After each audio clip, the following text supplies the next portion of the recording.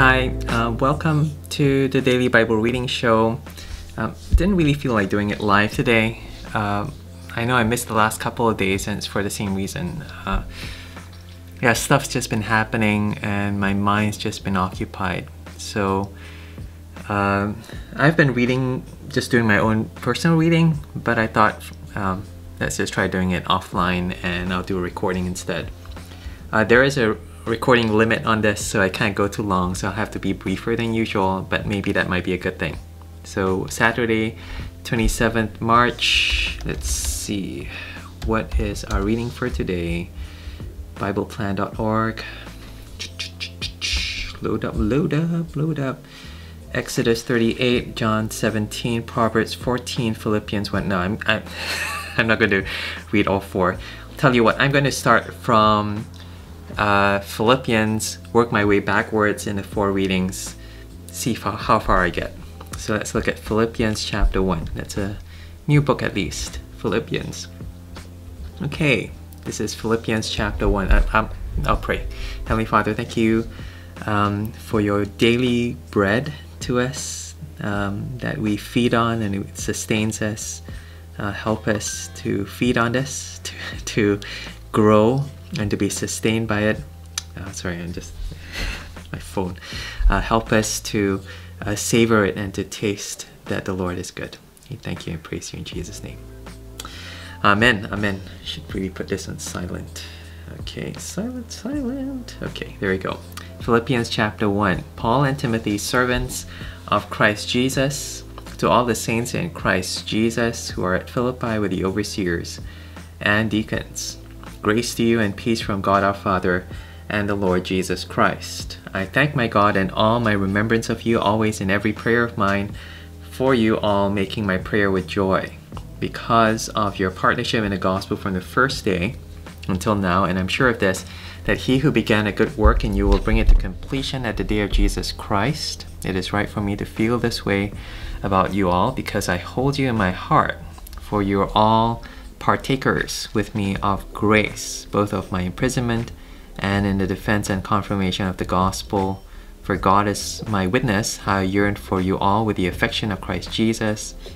And it is my prayer that your love may abound more and more with knowledge and all discernment, so that you may approve what is excellent and may be pure and blameless for the day of Christ, filled with the fruit of righteousness that comes through Jesus Christ, to the glory and praise of God. Verse 12, I want you to know, brothers, that what has happened to me has really served to advance the gospel, so that it's become known throughout the whole imperial guard and to all the rest that my imprisonment is for Christ.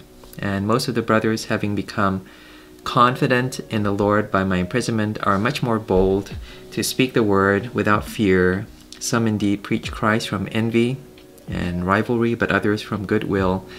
The latter do it out of love, knowing that I'm put here for the defense of the gospel.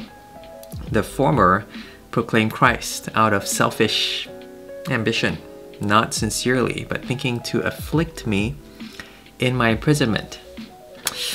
What then? Only that in every way, whether in pretense or in truth, Christ is proclaimed, and in that I rejoice. Yes, and I will rejoice, for I know that through your prayers and the help of the Spirit of Jesus Christ, this will turn out for my deliverance, as it is my eager expectation and hope that I will not be at all ashamed, but that with full courage, now as always, Christ will be honored in my body, whether by life or by death. For to me to live is Christ, and to die is gain. If I'm to live in the flesh, this means fruitful labor for me, yet which shall I choose I cannot tell. I am hard pressed between the two. My desire is to depart and be with Christ, for that is far better, but to remain in the flesh is more necessary on your account. Convinced of this, I know that I will remain and continue with you all for your progress and joy in the faith, so that in me you may have ample cause to glory in Christ Jesus because of my coming to you again. Only let your manner of life be worthy of the gospel of Christ, so that whether I come and see you or am absent, I may hear of you that you are standing firm in one spirit with one mind, striving side by side for the faith of the gospel, and not frightened in anything by your opponents. This is a clear sign to them of their destruction, but of your salvation, and that from God, for it has been granted to you for the sake of Christ, you should not only believe in him, but also suffer for his sake, engage in the same conflict that you saw I had and now hear that I still have. Okay, okay, so this is a long chapter.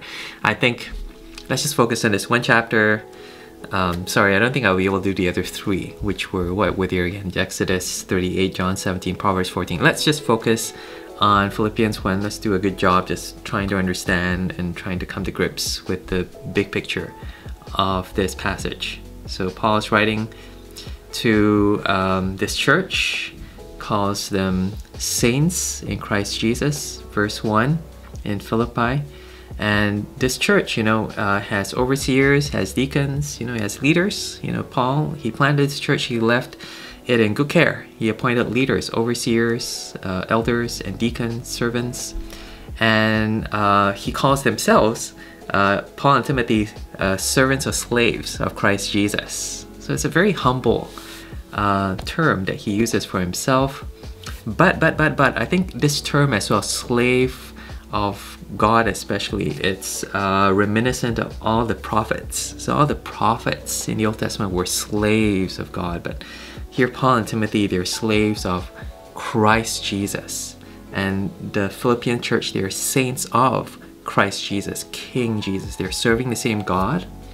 And he wishes them grace, peace, and he says, from God our Father and the Lord Jesus Christ.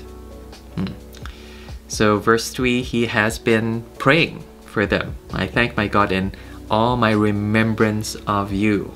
Always in every prayer of mine, every time, he's always praying for this church, even though he is far away from them. He's always praying with joy, and he's always thanking God for them every time he thinks of them. Because, verse 5, they are partners in the gospel from the first day until now. Partners. Their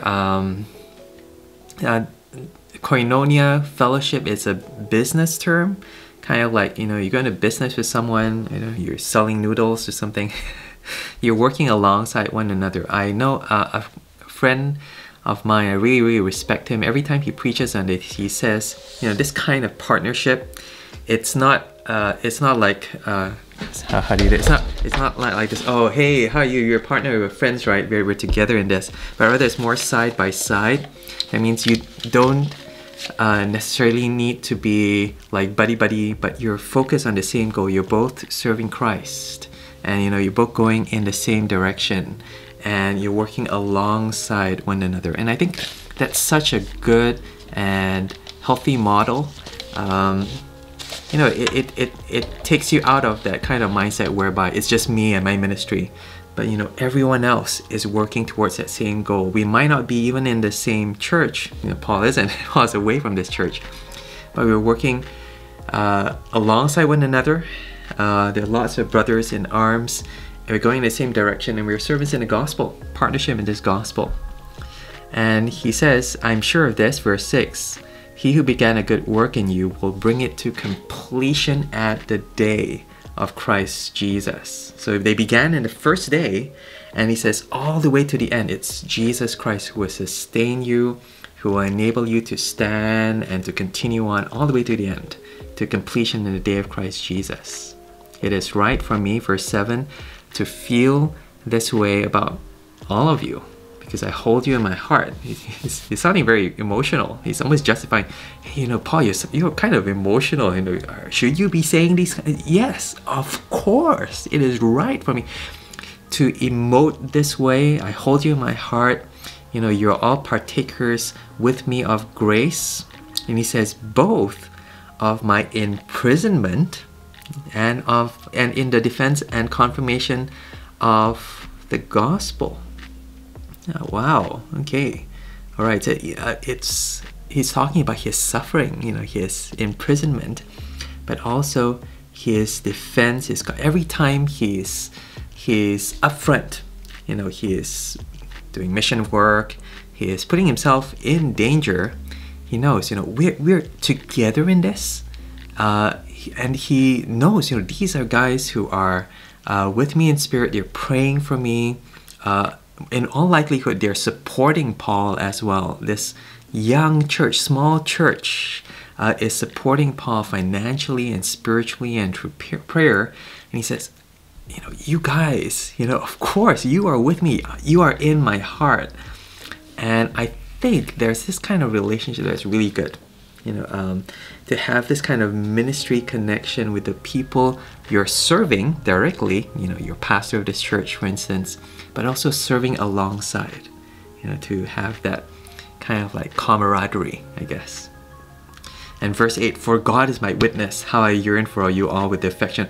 It's almost as if, you might not believe me, God will testify.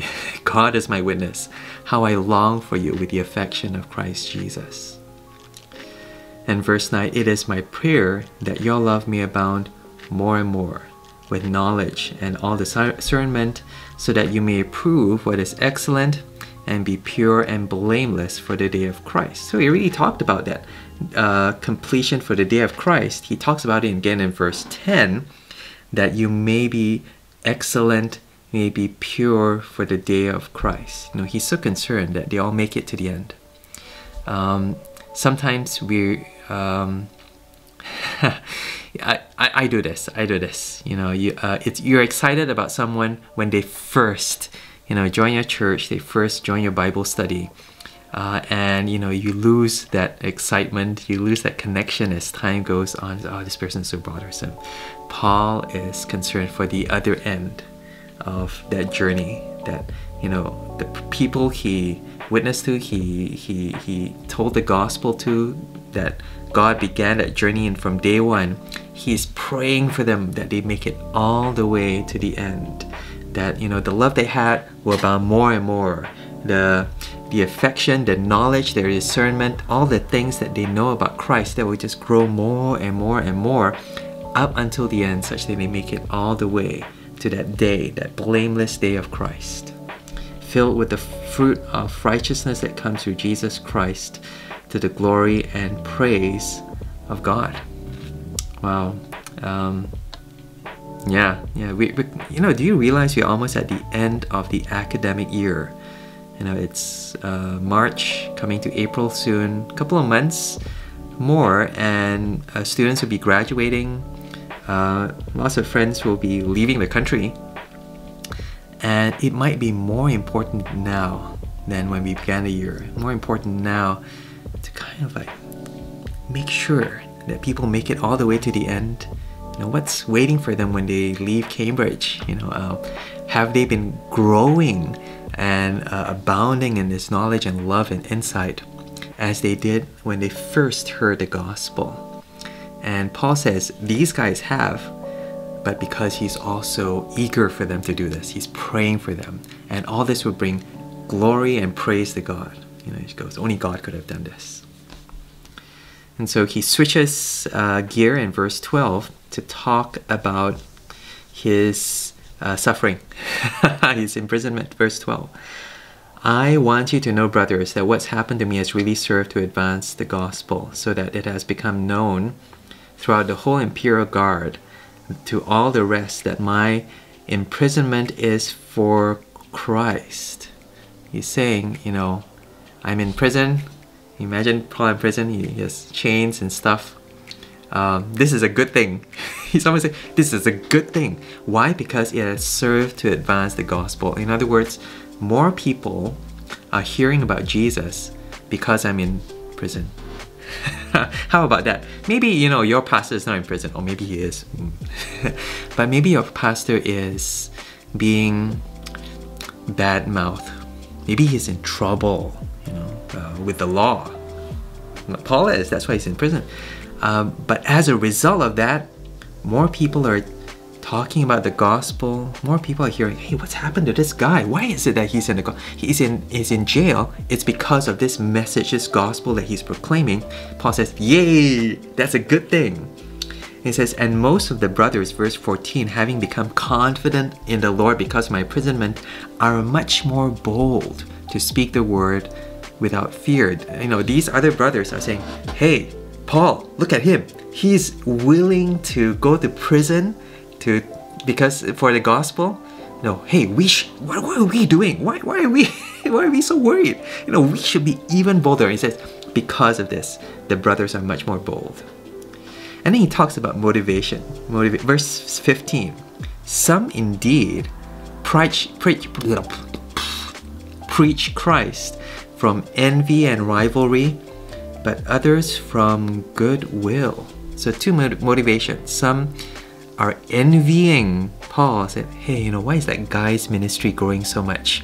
So now's my chance to grow my ministry because he's in jail. So envy, rivalry, they're competing with Paul, trying to be the next Paul, apostle.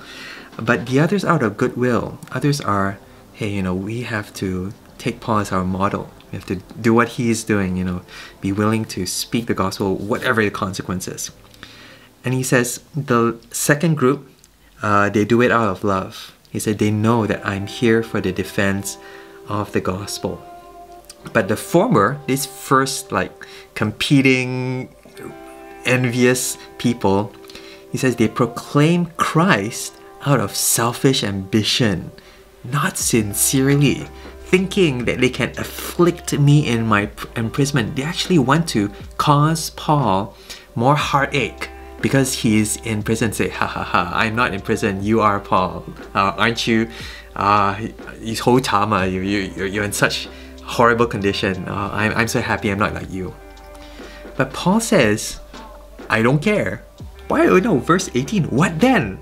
Only that in every way, you know, the good way and the bad way, whether in pretense or in truth, whether fake or true, Christ is proclaimed. And in that I rejoice. Paul is actually thanking God, not only for the people who empathize with him. Oh, you know, poor thing, you know, we're with you, Paul, you know, you're in prison, but don't worry, we're praying for you. He thanks God for them, but he even thanks God for the people who are envying him, who are talking bad behind his back. He says, I don't care because more people are hearing the gospel. Who cares? See, you see how Paul really doesn't care about his own reputation, what people think of him. Now he cares that the gospel is preached. It's not that they are preaching a false gospel, another gospel. You know, they're getting the message right. Their motivations are a little bit suspect. But you know, Paul says, you know what? I don't care. You know, who cares? You know, they badmouth me, but they proclaim Jesus. They praise God. Now, you know, obviously God is going to deal somewhat with their hearts in some way in the future. But you know what? Paul is saying, I don't care, you know, as long as more people hear about Jesus, more people trust in him and they have their sins forgiven and they, you know, they receive that blessing of eternal life from God, you know, that's good. That's good. Praise God. And that's amazing. And he continues to say, yes, and I will rejoice. Nothing is going to stop me from thanking God for this. It says, for I know that through your prayers and the help of the Spirit of Jesus Christ, that this will turn out for my deliverance. Oh, I know for sure. You're praying for me to be delivered. It means to be released from prison. He says, that's going to happen. I'm certain of this because with the help of the Spirit of Jesus Christ. And then he says, verse 20, as it is my eager expectation and hope that I will not at all be ashamed, so that with full courage, now as always, Christ will be honored in my body, whether by life or by death. No, wait, didn't he just say that he's going to be released? But he says, now I could die. You know, how do you reconcile verses 19 and 20? You know, 19 says, you know, I'm going to be released for sure because you're praying for me and Spirit of Christ is going to help me. But it says, I could die. And I think Paul is saying, either way, you know, Jesus is going to be praised. Let me see if that's true. Because he says, verse 21, for me to live is Christ and to die is gain. Oh, wow. Okay, so he has this thing, I can die or I can live. And he says, if I live, that's a good thing, is Christ. That means I can keep on serving Christ. But if I die, somehow, yay, I gain something. Like, what does he gain? And he explains to us in verse 22. If I'm to live in the flesh, this means fruitful labor for me. That means more work. If I don't die, God is just going to give me more ministry, more opportunity, but more work, fruitful labor. And I mean stuff that I do that will actually bear fruit. And what was it? Yet which shall I choose? I cannot tell. I am hard pressed between the two. Have you ever been stuck between two choices, whether to live or to die? And it's not that you want to live and you don't want to die, but both seem good. Live, good. Die, even better. That's crazy, right? This guy. But he says here, let's follow his train of thought. Where is it already? I'm quite lost. My desire, verse 23, my desire is to depart and be with Christ, which is far better. It says if I die, means I get to be with Jesus. You know what? Actually, considering he's in prison, considering people are talking behind his back, I get what he's saying. So actually, he really loves the idea that the worst that can happen is I die, but then I get to be with Jesus. He says that is far better. But to remain in the flesh is more necessary on your account. Convinced of this, I know that I will remain and continue with you all for your progress and joy in the faith, so that in me you may have ample cause to glory in Christ Jesus because of my coming to you again. Wow. So the reason why he's so confident that he's going to be released, he's not going to die, it's because he says it's for your sake. It's not for my sake. He says he believes that God will keep him alive, release him from prison so that he can keep on serving you guys, you Philippians, for you can remain and continue for you all, for your progress and for your joy. And that's why he says initially, I'm my eager expectation, this will I will not be ashamed, this will turn out for my deliverance, I'll be released. It's because you're praying for this, and if I'm released I can serve you some more. And so I'm pretty sure of that. But if I die, if this doesn't happen, yay, actually I fought a good fight, I served Christ, and I'm just so much looking forward to being with Jesus again.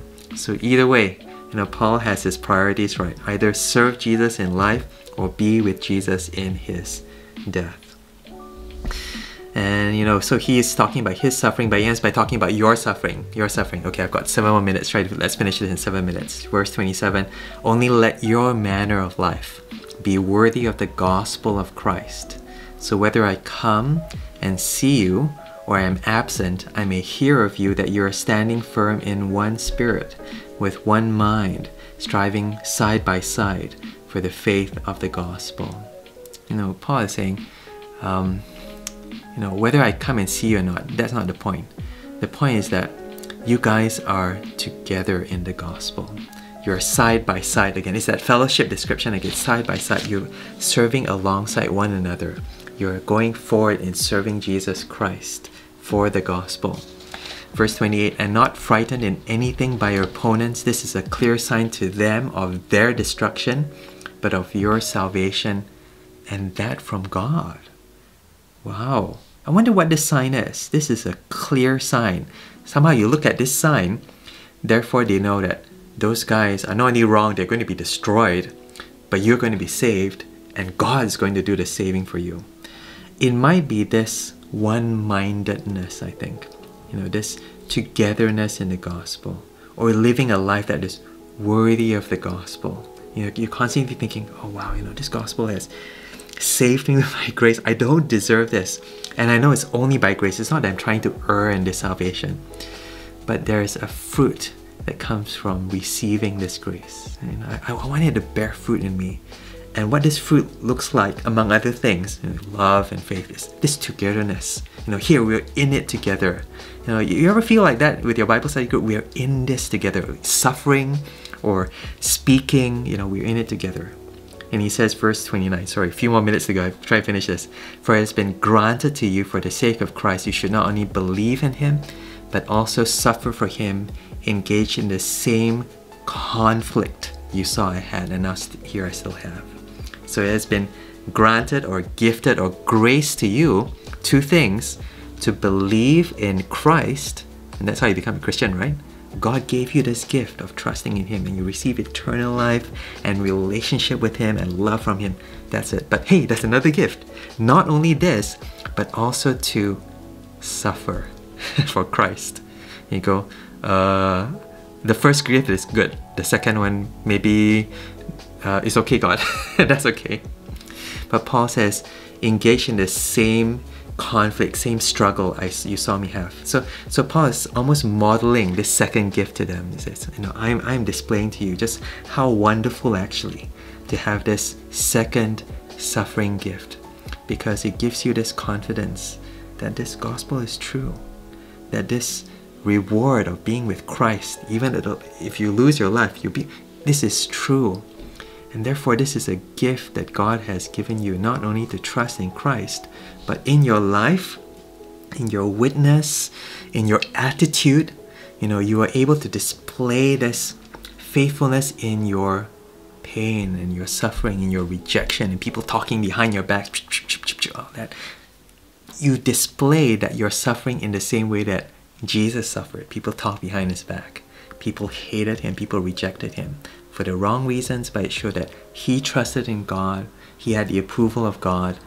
And it's the same way with us. That's the same thing we see with Paul. That's hopefully the same thing that you see in one another. I wonder if you can see that there's a kind of fellowship in suffering together as brothers and sisters of Christ. Wow, heavy stuff, right? No wonder we can only cover one passage today, but very challenging, very, very challenging. Almost crazy, you can say, of Paul to be telling people that this is the reason why he's rejoicing that other people are talking behind his back. He says, who cares, as long as the gospel goes forward. And Paul is saying, you guys should have the same attitude, this same kind of view together with me, because we have this partnership in the gospel. We have this same gift from Jesus Christ, to trust in him, to suffer for him. So let's live for him. Let's pray. Heavenly Father, thank you so much for Paul's example in ministry, but also in life, that he calls us to partner together with him, to partner together with Christ in telling others about this wonderful news in the gospel. Lord, thank you that we're not alone. Thank you that we have friends and brothers and sisters who struggle alongside with us. When you look alongside us, we see them and in that same struggle, going towards that same direction. And maybe we even see Jesus with us, helping us with that yoke that is light and easy, that he bears on our behalf. So Lord, help us to keep taking those steps of faith, of ministry, of service, such that we make it all the way to the end, blameless all the way to that day of Christ, and that we might see you face to face. We pray this in Jesus' name. Amen.